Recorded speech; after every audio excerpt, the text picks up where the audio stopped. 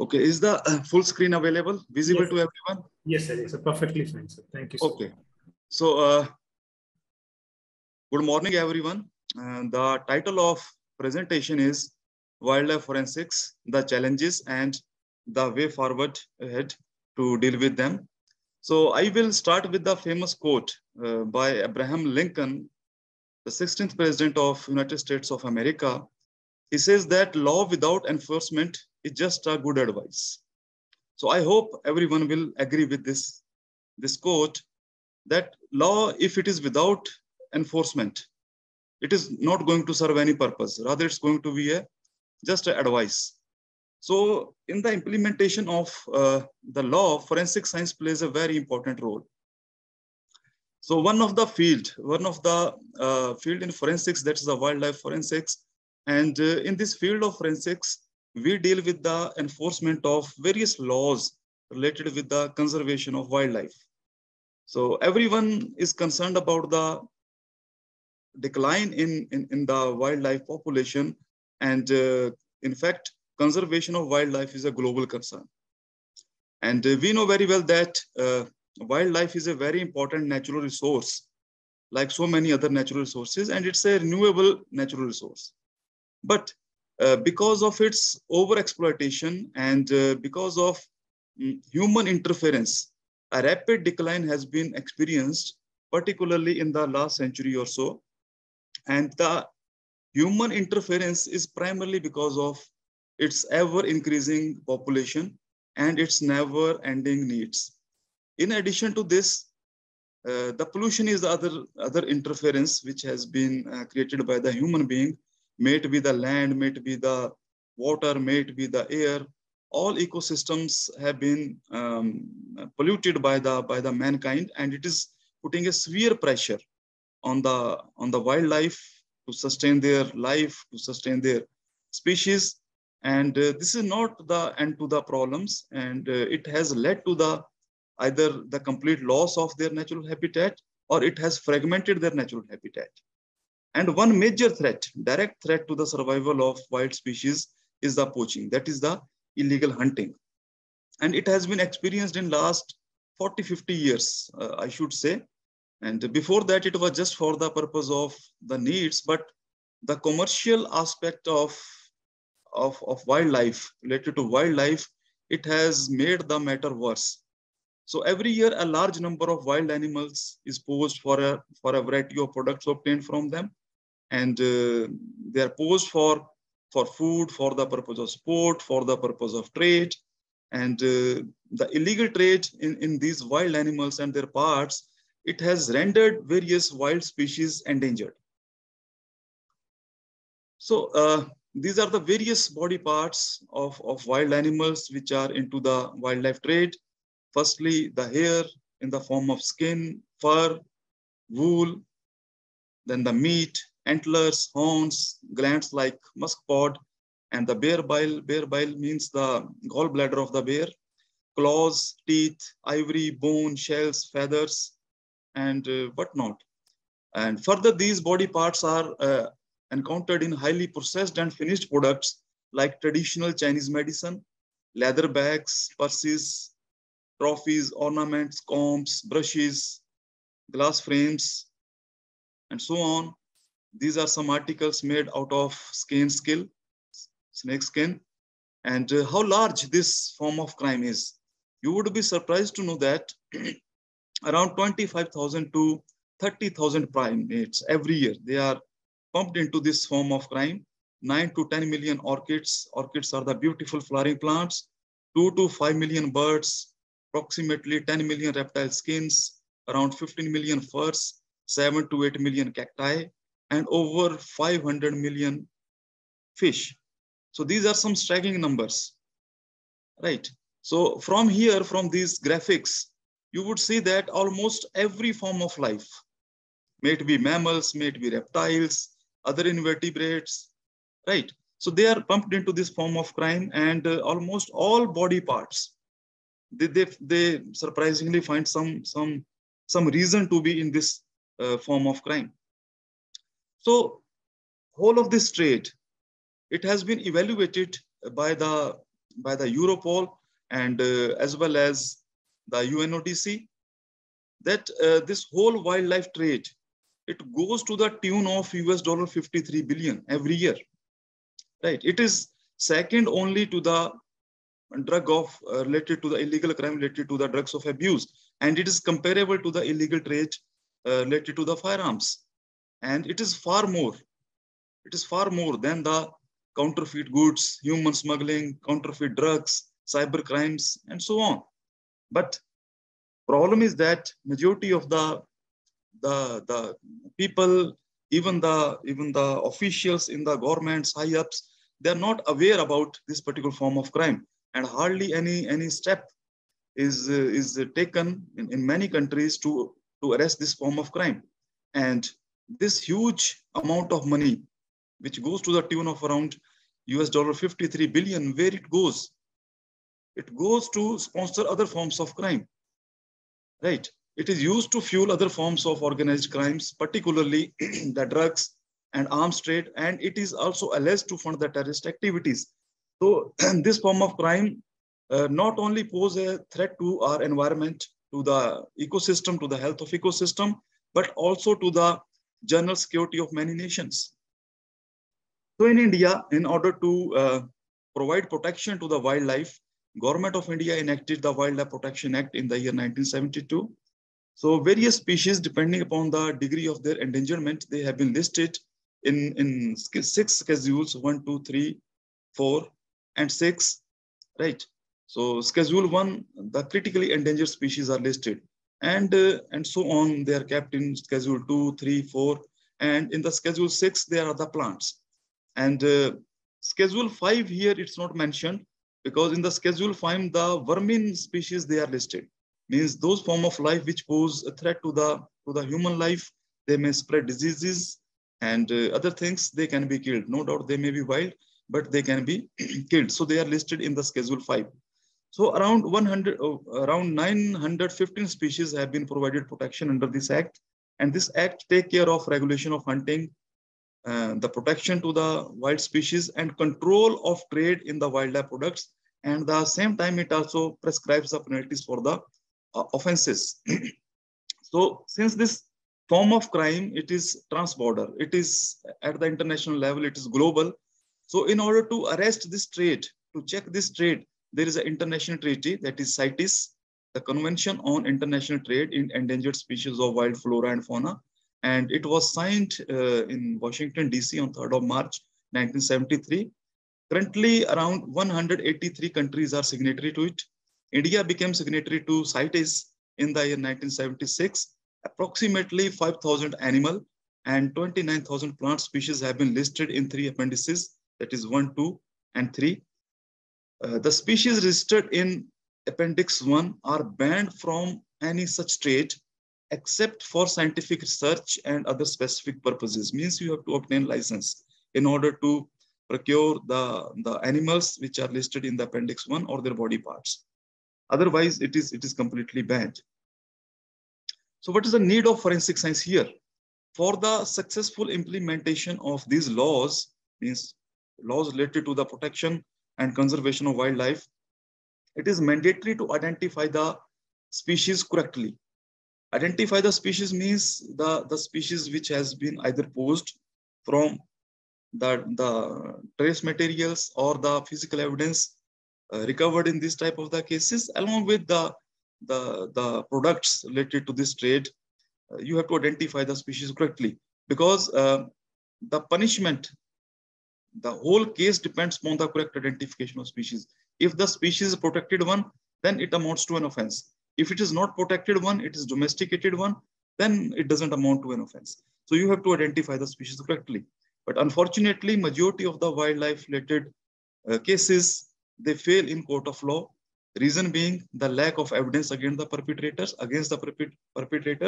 and the reason behind the lack of evidence is the lack of forensic science facility in our country, and to a larger level at the international level as well. So in India, we can count on fingers the labs which have been equipped to deal with this type of the cases. We have very limited number of the facilities as well as very limited expertise, manpower related to wildlife forensics. So as I mentioned that there are around 915 species which have been listed in the Wildlife Protection Act 1972.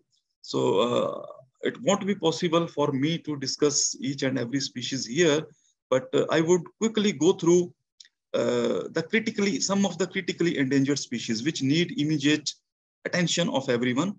The first one is none other than the Royal Bengal tiger. It is our national animal. Scientific name, you know, that's Panthera tigris. And this is one of the most beautiful and charismatic animal. And it's also a symbol of strength. So these two characteristics of this animal has made it the target of poachers. And primarily it's posed for its beautiful skin and its body parts, particularly the bones. They are most sought after in the traditional Chinese medicine. It is also posed for its claws, canines, meat, fat, eyeballs, and even penis. They are in demand. And only around 2,900 they are left. So tiger skins and heads, they are used to make trophies. Tiger claws and canines, they are used as talismans. Tiger bones and skulls are used in the traditional Oriental medicine. Tiger fat is used in balms and lotions. Tiger penis is used as aphrodisiac. So these are some pictures related to the exploitation of tiger. So according to this report by Traffic and WWF, that tiger has been reduced to skin and bones. This is analysis of seizures from 2000 to 2015. Right. From here, you can say around of total 540 seizures by the law enforcement agencies, 365 were related to the tiger only. So this is the trend across the Indo-Pacific region, you can see.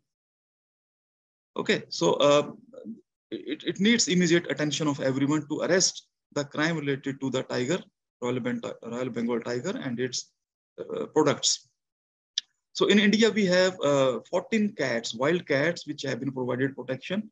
And out of these 14, 13 are provided protection under the Schedule 1, means 13, they are critically endangered. The 14th one being the jungle cat. So this type of the cases, they are generally encountered. This is a genuine skin, right, of tiger. And sometimes the fake skins of tiger, they are also into the trade and they also need to be identified correctly. So this is how the tiger hair look like. This is of leopard, and we can easily differentiate them using their microscopic characteristics like cuticle scale pattern, medulla, and the cross section. Next species, which is critically endangered, that is the Tibetan antelope, and locally referred as chiru. Scientific name is the Pantholops oxoni. And this animal, it is endemic to Tibetan plate. And endemic means it is restricted only to the Tibetan plate and surrounding areas. And this animal lives at an altitude of more than 13,000 above mean sea level. And over the period of time, in order to adapt in this harsh, cold climate, this has developed a fur, very, very soft, very warm fur over its body, which is referred as shatush. Shatush is a Persian word, which literally means king of the wool. Shah means king, tush means wool. So this wool is used to weaving certain woolen garments like shawls, scarves, right? A shatush shawl, famously, you know, common test is it's also referred as ring shawl because it can easily pass through the ring test. Okay. But nowadays, the smugglers, the traders, the poachers, they become very smart. They mix shatush with pashmina. Pashmina is another form of very good quality wool, which is derived from another high altitude mammal, which is the pashmina goat, right? So shatush is mixed with pashmina and it is woven very loosely, and then it can pass this famous ring test. But thing is that shatush is a protected species and pashmina, it's not a protected species. It is domesticated one. So you can have woolen articles made out of pashmina. It's legal to possess them. But it is illegal to possess any woolen article made out of the shatush. So if they are blended, if they are mixed, even 1% of the shatush, if it is present in the woolen garment, it amounts to an offense. So identification of this type of the fiber, the shatush fibers from this type of the woolen garments, it's paramount for the successful implementation of law. Only around 150 gram of wool is procured from a single animal. And in order to make a shawl of standard size, right, that is 2 by 1 meters, which weighs around 600 grams, it needs the blood of around 6 adult animals. Means 6 adult pantholopes, hoxonai, they are posed in order to make a standard shatu shawl. So prices of this shawl at the international market can go up to US $20,000 each. But this is a gray area. This is a gray market, black market. The prices may vary from area to area, totally dependent upon the simple law of economics, that is the gap between the demand and supply. If demand is high and supply is less, prices will shoot up, and vice versa.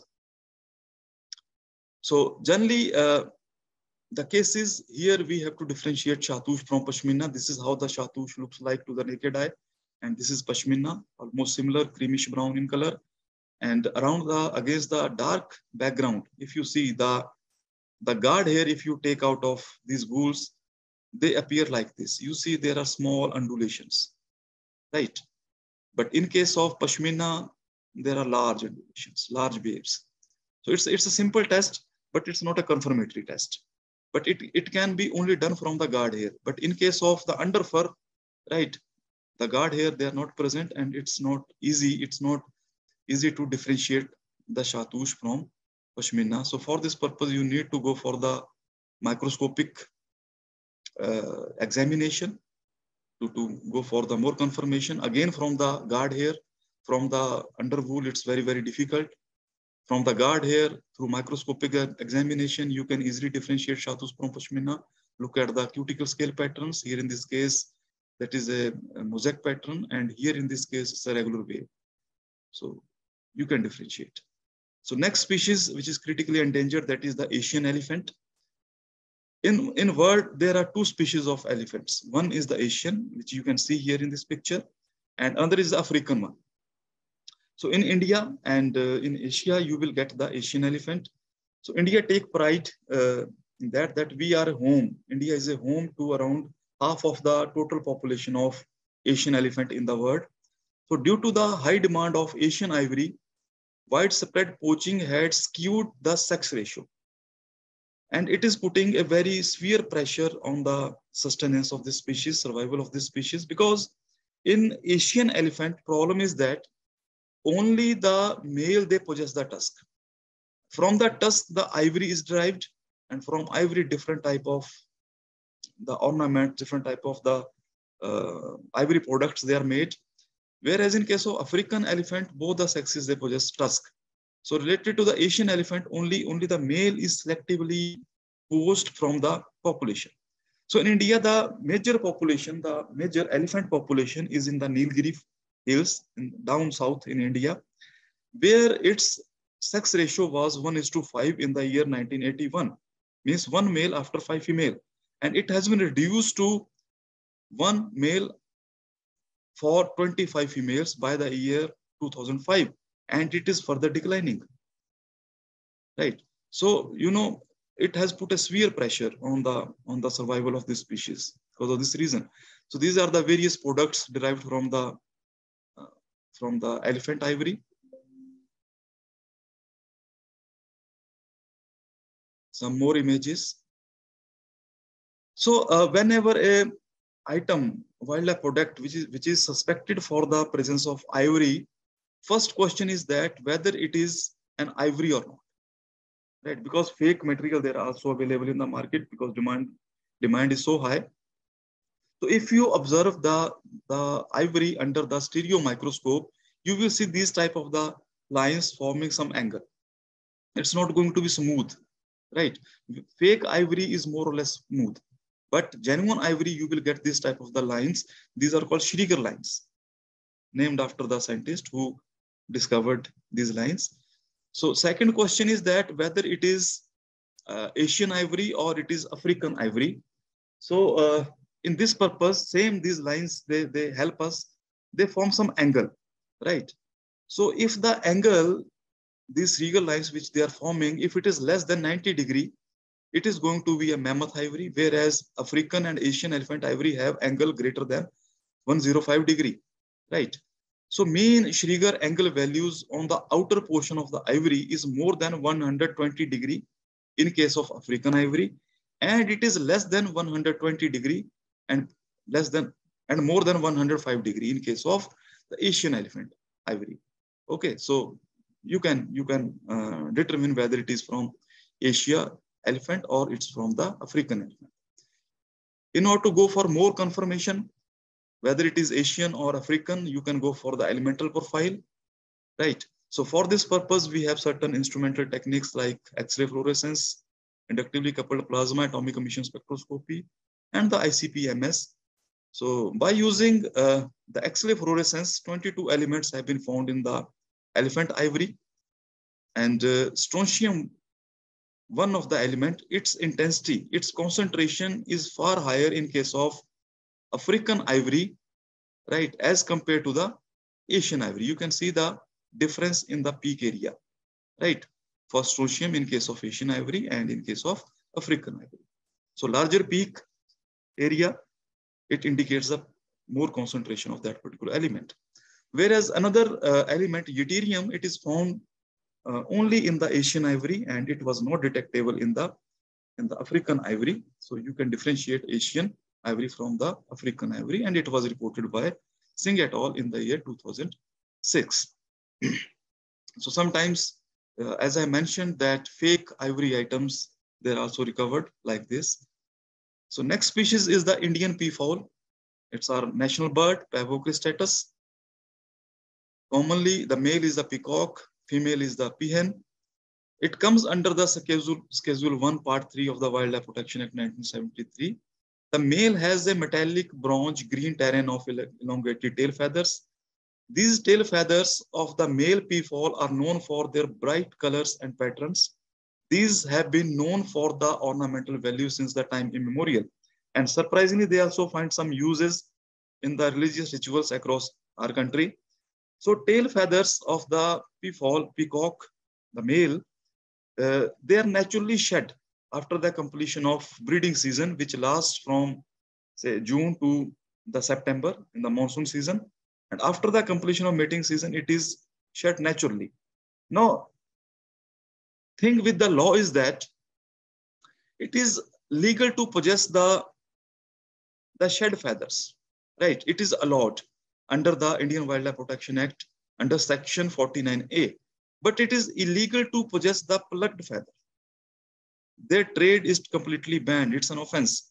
So thing is that the major question related to the peafowl or the peacock feathers is that whether they are plucked or they are shed. So answer lies at the root portion. If you see here, so if you observe them, examine them under the stereo microscope, you see here the shed feathers, they taper gradually towards the end, whereas the plucked feathers, they are not tapering gradually, right? And the end margins, right, they are inverted, and here they are everted because they are plucked, right?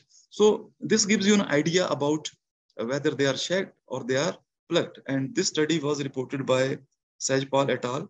In the journal Science and Justice. And apart from this observation, another thing is that a simple test for the presence of blood can be performed here, right? You know, there are so many tests available for the detection of blood. I need not to go into those, like phenolphthalein test is there, TMB is there. You can perform there. If those tests they come positive here, it indicates the presence of blood, and presence of blood indicates what? Means they are plucked. In case of shed feathers, no traces of blood would be present. Another species is the pangolin, the scaly anteater. This is the most heavily trafficked mammal in the world right now. There are 8 species of pangolin in the world. 4 are reported in the Asia, and rest 4 have been reported from Africa. So pangolin is a medium-sized nocturnal elusive mammal which is covered with the scale. That's why name given scaly anteater. It feeds on the ants and its body is covered with the scales.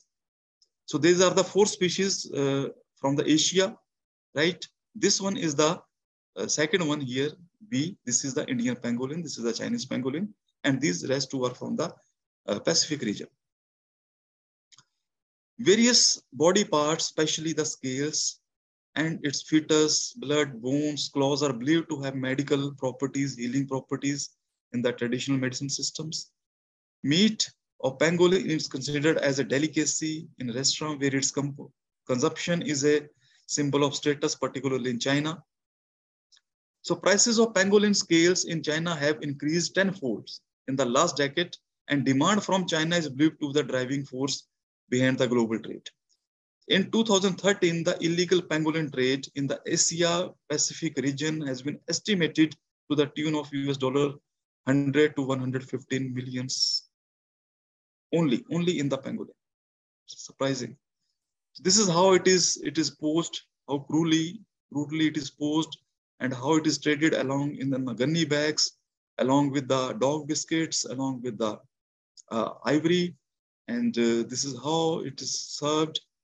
And this is the large scale poaching of the pangolin. This is a jacket made out of the pangolin scales. Identification of pangolin from scales, accurate identification is critical, as I mentioned, for the regulation and enforcement of law.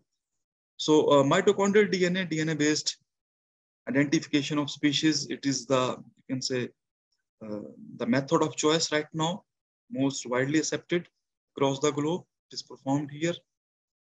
Another challenge which we are facing right now, that is the online trade. It has been titled like killing with the keystrokes. So online trade, it's prevalent right now in our society. There are so many online or e-commerce websites available with us, like Amazon, Alibaba, and so on.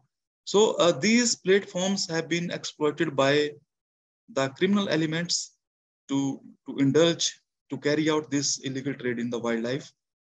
So recently a case has been cracked by CBI where certain wildlife items have been traded with some code names in order to escape the law enforcement agencies, and it was cracked by CBI. So in this case, the double engine was the code name for the sand boa snake, four-wheeler was for the tortoise, pyaj or onion for the bear bile, means the gallbladder of bear, pipe for the ivory, alu or potato for the musk, dhari wala chadar means striped bed sheet for the tiger skin, chota dhari wala chadar means small striped bed sheet for the leopard skin. So the Bengal monitor lizard, can you imagine? This is traded online. It's posed for its bifurcated penis, also known as the hemipenis, commonly referred as the hatha jodi root. So this animal is protected under Schedule 1 and Appendix 1 of the CITES. It is peddled as a rare plant root on e-commerce sites as hatha jodi. It's claimed to possess magical properties, magical powers, which ensures prosperity to its owner. Buyers pay between Indian rupees 1200 to 2200 online, according to the Wildlife Crime Control Bureau of India. Hatha jodi fake, they are also available, made out of wheat flour, and they are sold in India at say rupees 500 a pair. So recently, it has been reported in Times of India, May 31st, 2017, in Brahmeshwar, Patna, 210 giant sexual organs of mountain lizard were seized. And another seizures were made in Gujarat, Madhya Pradesh, Uttar Pradesh, and Odisha, where 331 mountain lizard penises have been seized, and it was reported in the Indian Express. So not only in India, but in other countries, this is a newspaper cutting from a leading newspaper in India, where a snake bought online kills women in China, in the Shanxi province, in the central China. This lady ordered a snake crate to make snake wine. I don't know what's the reason behind it, but when she opened the courier, the parcel. Then the snake was alive and she was bitten by the snake, and she died on the spot. And that's why this particular case caught the media attention internationally. So another very severe form of crime is related to the bear. In order to obtain its bile, at least 20,000 bears are estimated to be trapped in bear bile facilities across Vietnam, Korea, China, Laos, and Myanmar. The bile is extracted through regular painful procedures. Meanwhile, poor animal, made to spend their entire life in the cages. They are no longer than a telephone booth, eating unnatural diet and sporting constant injury in order to recover the bile. So bear bile is unnecessarily added to various pharmaceutical preparations like hemorrhoid creams and certain beautifying products. This is how the bile is derived. These are the gallbladders in the trade. These are certain pills made out of the bear bile.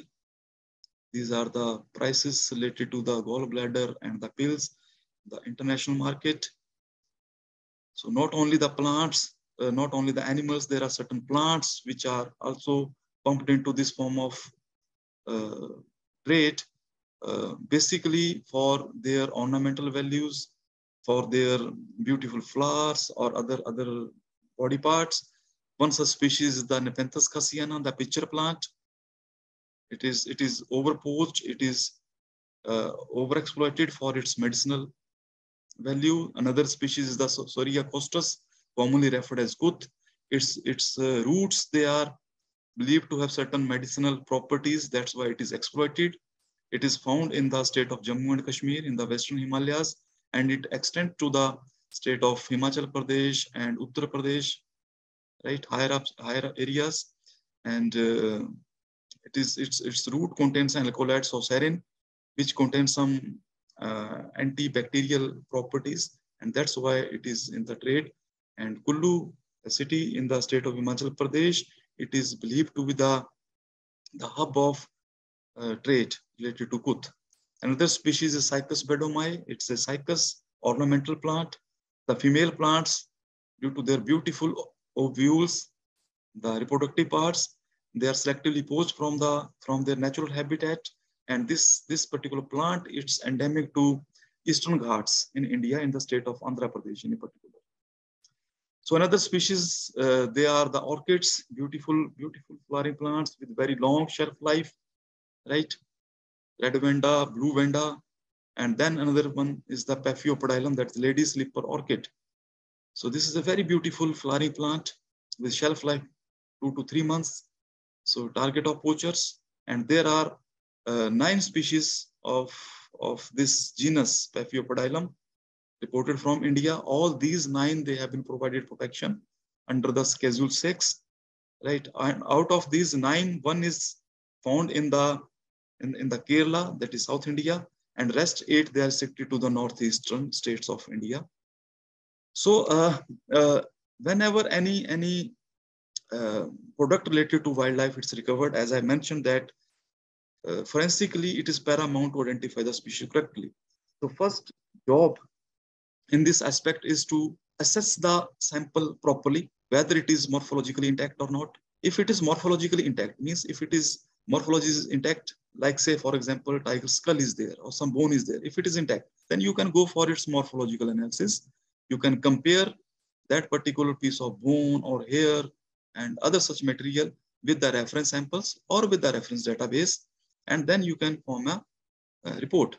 So why I am emphasizing on it? Because it's a non-destructive approach and it's easy to perform comparatively. But a major challenge here is that there is very limited amount of reference samples available. The species which are into this form of crime, they are very large in number, and the reference samples, they are not in that number. Second thing is that these are species are by definition, they are rare, and access to their reference samples is very difficult. And you need to have the samples, say if I have given the example of tiger skull. So you need the skull of male tiger in sufficient number, and you need the skull of female tiger as well in sufficient number. And sometimes you also need the samples age-wise, right?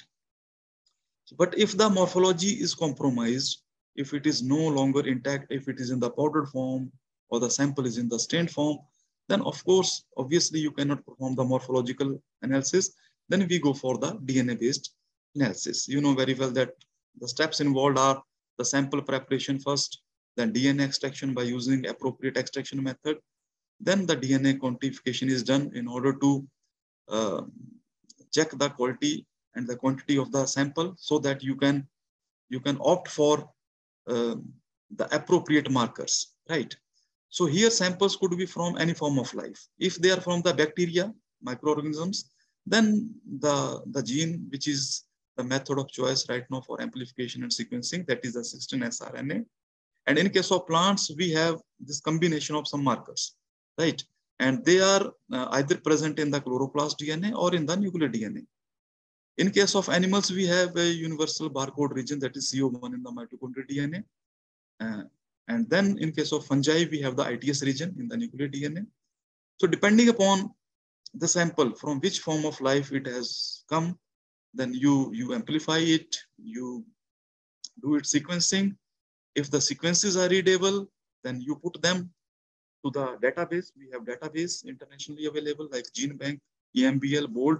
BOLD is the barcode of life database, and it contains sequences, reference sequences related to the DNA barcodes, right? So you can load your sequences there, unknown sequences there. You can compare with the database, and they will give you the match with a particular species, right? And you can further get it verified with your own reference samples if you have related to that species. But if the sequences are not readable, so this type of the problem comes with the mixed samples, degraded samples, samples where low copy number DNA is available. So in this area, we need to work a lot. We need to develop some taxon specific primers by using next generation sequencing platforms in order to develop snapshots or mini sequences. So this is a thing. Another thing which is parallelly going up, that is the vibrational spectroscopy. And in that we have the IR spectroscopy, we have Raman spectroscopy. So one of out of these two techniques, ATR, FTR spectroscopy is picking up some pace in the last decade or so. So advantages this technique offers is that it is highly accurate, it's reliable, analysis is very, very rapid. Within 5 to 10 minutes, you can complete your analysis. Then it is non-destructive. It's a very, very big advantage because sample is not consumed during the analysis, which is the case with the DNA. It is relatively expensive because no chemical is required. No recurring cost is available here. And because of this reason, since no chemicals are used, it is eco-friendly, it is futuristic, it is green technique. And for some of the samples, no sample preparation is required. So keeping these things in view, these advantages in view, my team here in collaboration with Wildlife Institute of India, Dehradun, we have developed some methods which are ATR, FTR spectroscopy based for the rapid and non-destructive identification of claws and for the differentiation of Shatush from Pashmina. So this research work has been published in Science and Justice recently. So I will throw some light how we differentiated Shatush from Pashmina. I mentioned earlier in my presentation that you need the guard hairs if you want to go for the microscopic examination. DNA-based method is very, very difficult to perform here because from the shaft, it's very, very difficult to get DNA. So here, this is the, the IR spectrum of the Pashmina and the Chiru or the Shatush wool. Blue is the Pashmina and in the red, this is the Shatush. You see to the naked eye, all the prominent peaks, maybe in the functional group region, or in the fingerprint region. They are almost same because there is no doubt because it's here, of course, and it's from the high altitude mammals, both of them. So apart from one to very, very small peaks like this peak here, majority of the peaks, they are common. So in order to go for the differentiation purpose, we need to go for the signal points. So that can be done only with the help of some chemometric tools. So first thing was done with the principal component analysis. You see here in the red, this is the pashmina, and in the blue, this is the shatush. So fair differentiation was there, but some of the pashmina samples, they were overlapping with the shatush. So it was not correct. Then we further modified the model. We applied the PLSDA, the partial least square discriminant analysis. So by using this tool, this model, and 100% differentiation of shatush from pashmina was achieved. And we also subjected it to the internal as well as external validation. External validation with the Angora rabbit wool is another form of wool which is legal, but it's very much prevalent in the society to make the woolen garments. So all three wools were easily differentiated from each other. Clear-cut differentiation using this technique. So there are so many challenges in this field of wildlife forensics. First of all, I mentioned that lower priority. Major reason is this. Not only the law enforcement agencies, not only the common man, but the governments, the policymakers, the lawmakers. For them, wildlife-related crime, it is always at the lower priority as compared to the human-related crime, right? Because you know the things, because they think that they are always important. I say that, of course, humans, they are important, but they're the species, we are just a part of so many species present on this earth, and every species is important. They are playing some role in the ecosystem. Maybe we are not aware of the role a particular species is playing in the ecosystem, but truth will come out as it is coming out with so many species. So another thing is that lack of awareness. Wildlife forensic facility very limited. Huge number of species. Say in case of animals, it goes up to 5,000. In case of plant, it's more than 29,000. Diverse range of samples, and they are processed further, right? And last but not the least, the reference samples for the purpose of identification through comparison. So it's a big problem here to have reference samples in the sufficient number. Another thing is this health and safety issues. Be aware that wildlife specimens may carry zoonosis, also called the zoonotic diseases, the diseases which can pass from animals to the human beings. And remember that risk of diseases may be greater in the illegally traded specimens. So diseases carried out by animals include COVID-19, you know very well, which our generation has faced. Right now, we are still suffering from it, unable to come out of it. Others are the Ebola, Marburg virus, hepatitis A and B, green monkey disease, simian deficiency virus, monkeypox. Right now, it's also coming up. And there are well over 200 zoonotic diseases which have been reported. So that's why investigators and analysts must be properly trained and well equipped to handle these type of the samples. So I would conclude with the observation that wildlife offenses are no different from any other form of crime, and full range of forensic science expertise and support is required to solve them. Otherwise, the scale and nature of illegal trade of wildlife poses a serious threat not only to the biodiversity, but also to the human health and security of many nations. So, references. And thank you so much for the patient hearing.